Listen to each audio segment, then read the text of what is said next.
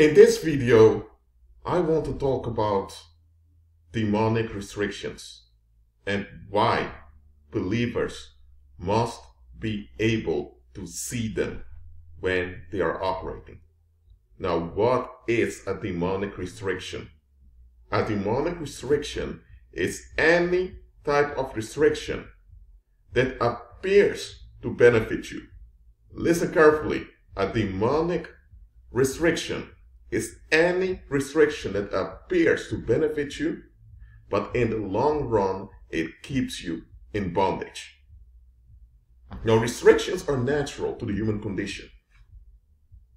When the Most High made Adam, he gave him one restriction, that was not to eat from the tree from knowledge of good and evil.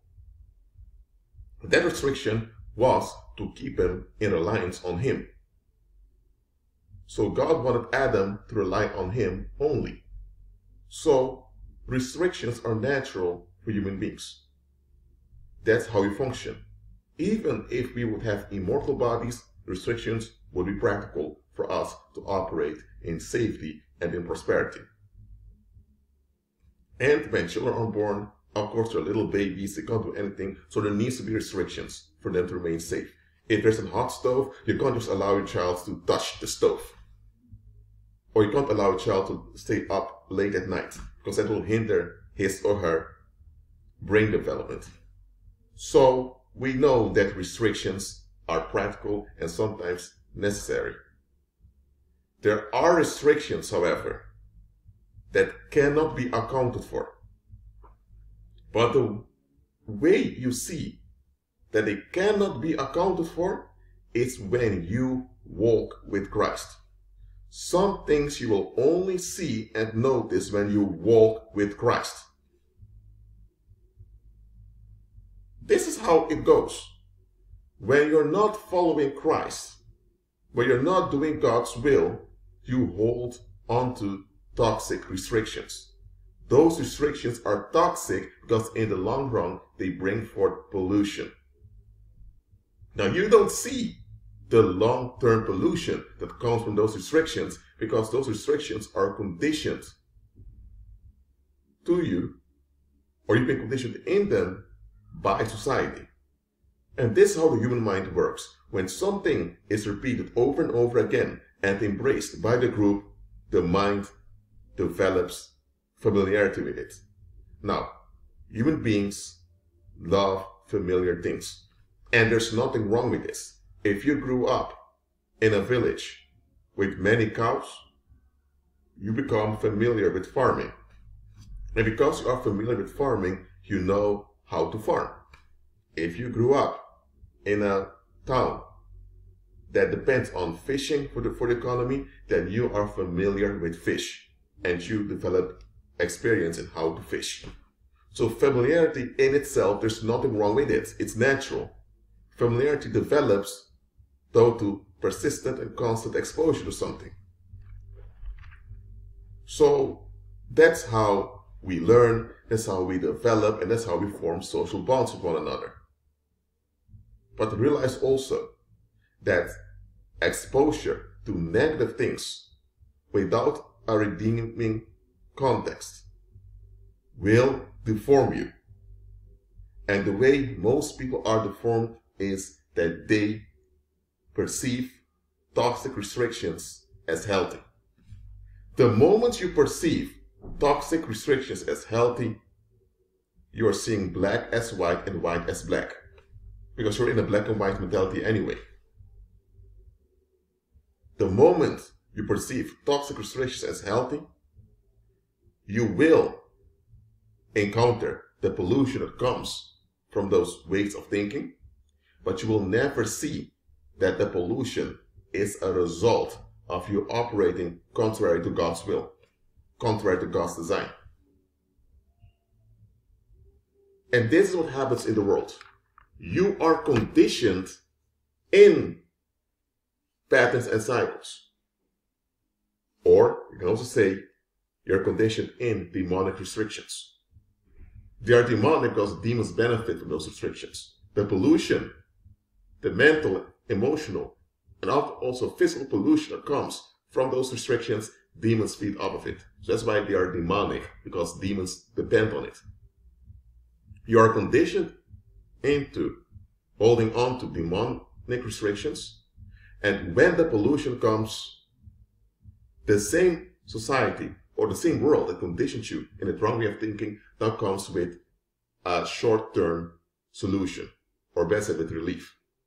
And because the relief works, you now are established in the demonic patterns. So instead of you realizing, okay, this way of thinking or this way of relating to stuff, it's not in line with Christ, so it's diabolical. Instead of realizing this, now you feel at ease in that defective way of thinking because the relief works. And when the relief works, everything is at ease. And because you experience the ease, you think that that's a solution. But you continue on living, and before you know it, this pollution comes again. And now you look for either the same method or another method to clear the situation. And that's how you go on and on and on, clearing situation after situation, not realizing that the pollution that develops is the result of you not functioning or better said, operating according to God's design. So it is very important for believers to see demonic restrictions for what they are. Just ask constructive questions. If there is any type of restriction, or let me say like this, if there's any type of thing you really don't want to do, or something that you just are not comfortable with doing, ask yourself, how come you're not comfortable with it? Now look, if someone would ask you to put your head in a guillotine, now you don't even have to ask yourself why you're not comfortable doing it, because it's obvious. Nobody in the right mind puts their head below a guillotine. Nobody does that. Okay? Or if someone asks you why you're not comfortable putting your hand on a hot stove, you don't even have to ask yourself why you're not comfortable doing it, because it's obvious why you shouldn't do it. But when, for example, let's say you grew up in Germany, there you have two words for you, do and see.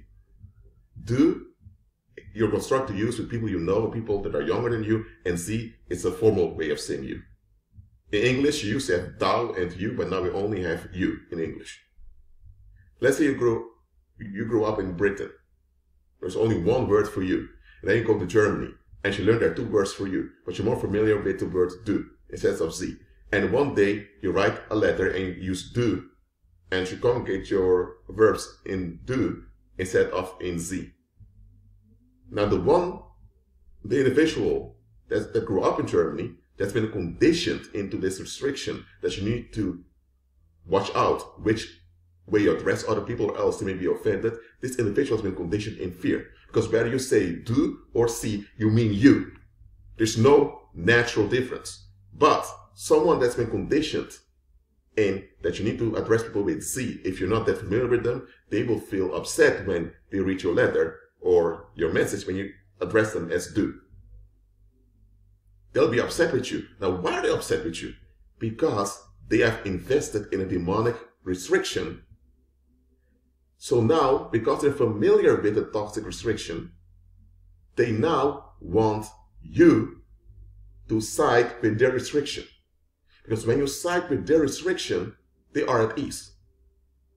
Then you also share in the pollution. But because you straight up refuse to get along with their toxic restriction, which is demonic, now they're upset. Because now they need to ask themselves why there are two words for you to begin with. The individual never asked why. He or she just grew up in Germany and, well, they just received what their parents taught them, where school taught them, but never asked why. And now they look at themselves and realize, wait a minute, why am I holding on to restrictions that I don't even know what it's for? Now, if an individual is smart and practical, they will use this situation as an opportunity to self-reflect and to look for help and to look for deliverance. But if someone does not want to face themselves, they'll be upset with you and they'll call you rude and they won't even communicate with you anymore. They'll just put your email or your letter in the trash can or in the junk box and they'll never even look at you again. Why? It is because you don't get along with the toxicity that they are familiar with. And because you don't do that, now they're upset and they are blaming you. But the thing is, you're not the one that's conditioned to watch out in which tense you address people. You're not, so you don't carry that weight. They do. But because they're familiar with the weight, they want others to validate the weight they're carrying. So now, because you don't validate their weight, they'll now perceive you as a threat. Why? Because that weight is a weight. It wears them out. But they don't realize it, because the pollution manifests over time. But because you instantly triggered that weight, they now feel the weight, but because they experience the weight after you acted in a free way, they now going to associate that weight that they're carrying with them with you, as if you're the one that put a weight on them. And they'll project it onto you, they'll attack you to feel at ease. That is what often happens. Well, that was a demonic restriction relating to language. There are many demonic restrictions. I'm not going to talk about all of them. What I'm telling you, believer, is that you need to both self-reflect as well as reflect on those you are involved with. Are they holding onto demonic restrictions? Are they? Just ask yourself that question. If they are holding on to demonic restrictions, that means that they are dwelling in pollution.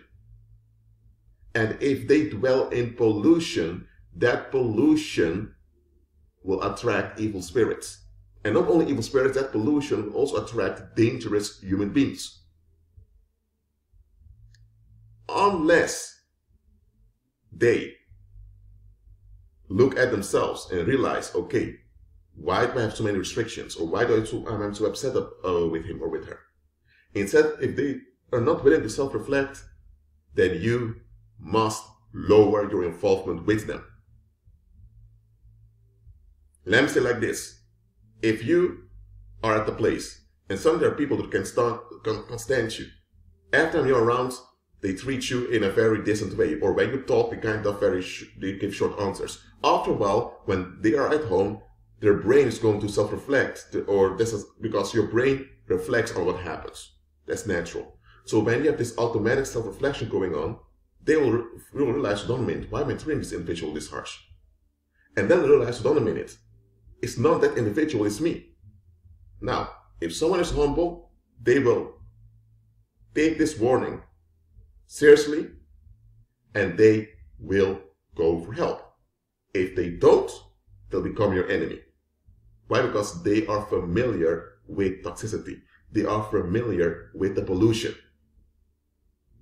You cannot develop long-term safe bonds with people that cling onto pollution. You can't. It will not work. Too often, believers get involved with other people without examining them. Because the way we were taught by society to examine people is to look whether they fit our box, our mental box that we have developed by how society raised us. So society raised you in a certain way, and this way in which society raised you, that is your mental box. And you're told to see whether someone fits into your mental box. If they fit your mental box, then you embrace them. If they don't, then you don't bother with them. They don't exist. This narcissistic black and white thinking is how many believers still operate. They don't look at the context. They don't look at the timing. Believers, it is time for us to forfeit demonic restrictions. Every restriction that's not from God will pollute you. Now, human beings, even unbelievers, can have practical restrictions that they come up with. I'm not talking about that. What I'm saying is if it is a restriction but it can't be reconciled with Christ, that restriction is demonic. And that restriction is a tool for evil spirits and reprobate human beings to have access to you. When Christ was in the garden, right before the soldiers came to arrest him, when the soldiers arrived and they asked, none of them said, Christ asked them who they were looking for. They said, Jesus of Nazareth. And he told them, I'm he. They fell to their faces. They fell to the ground. What happened? The violence they carried with them couldn't reach Christ. It was Christ who allowed the violence to come to him so that scripture would be fulfilled. Now, when you walk by faith, you walk in the resurrection power of Christ. That means that once you cast out the spirit of violence, the spirit of fear, when you cast those two out, so that means when spirits of fear and spirits of violence don't have a hold on you anymore, anytime anyone comes towards you or anyone's around you with a violent weight, it clashes with the safety you operate in. I hope you understand what I'm saying here. So that shows you that your spiritual alignment matters. If you're not in line with Christ, so you're not walking in the resurrection power, what happens is that when someone comes close to you with a violent weight, if you're not alert, you will be tricked into their violence. And once you're tricked into their violence, they now can use the violence on you. When you're a small child growing up, people can do almost anything to you. Because spiritually, you're not that developed yet. But the moment you are an adult, you have the ability to alter your spiritual stance. And that is why it is very important to align yourself with Christ. Any restriction you hold on to that's not from God will make you an easy prey for predators. So, for example, you just paid your rent and you know that for next month you won't work that many hours anymore because they're lowering the hours of the people at your workplace. Now, someone who's not following Christ may conclude, well, this is the rent that you need to pay. You have to work so many hours, so logistically speaking, it's not going to work. So they begin to say things like, well, you may need to look for another apartment or else you may get homeless. They begin to imagine all kinds of bad outcomes that may happen, and they begin to suggest those bad outcomes. Why? Because they are in a demonic restriction that's all about them working hard to stay alive. But you walk by faith. So when you hear them speak like this, you feel the weight they carry with them. So what do? You automatically excuse yourself from the situation. You tell them, oh, well, thank you for your concern, but I need to go now. I need to go to the library. Just make up some weird excuse to get out of the situation. Why? Because the moment you remain in that situation, while they are decreeing and declaring demonic restrictions, you are partaking in the curse that they're holding on to. Let me repeat that. The moment people are decreeing and declaring demonic restrictions and you remain around, you are partaking in the curse that they're holding on to. You're not partaking by embracing the curse, you're partaking by allowing yourself to be exposed to it. You're not in agreement with it, you're not supporting it, but because you remain in its atmosphere, you're now affected by it, and now you're externally contaminated by it. Internally, you're not contaminated because you have the Holy Spirit, but externally, you are polluted by the filth that's produced. That is why it is very important for believers to see beyond what people are saying and doing. Too often we only pay attention to actions. I'm teaching you to pay attention to what's beyond or behind someone's actions. Now, I don't expect you to be a psychologist. I don't expect you to be an historian. I don't expect you to be a sociologist or an anthropologist. I don't expect you to be any of that. I am just asking you, please look at what's beyond the situation. The moment you notice a demonic restriction and you're able to physically remove yourself from the situation, do it. If it's online, go offline. If you're on the phone and someone just won't stop speaking in a demonic manner, hang up the phone. I said it very loud because some of you need to hear this. Hang up. Stop allowing people to sow their seeds of discontent, frustration, and bitterness in you. Stop allowing it to happen. Look, you can be compassionate and empathic towards others without opening yourself up to danger. You should have compassion and you should have empathy, but it shouldn't go this far that now you are embracing danger just to make someone else at ease. The moment someone holds on to demonic restrictions, lower your contact with them. If they don't show any sign of wanting any better, lower your contact.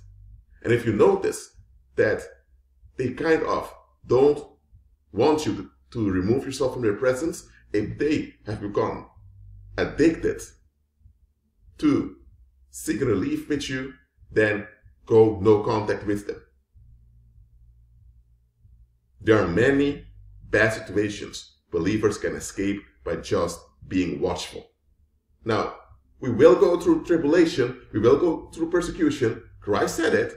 So I'm not saying that if we're smart, we can bypass everything. No, we will go through stuff. But just because we will go through stuff doesn't mean that every time persecution or tribulation arrives, we just need to welcome it.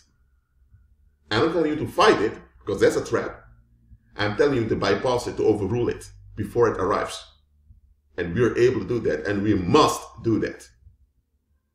Well, that's it for now. Keep agreeing with Christ and be at peace.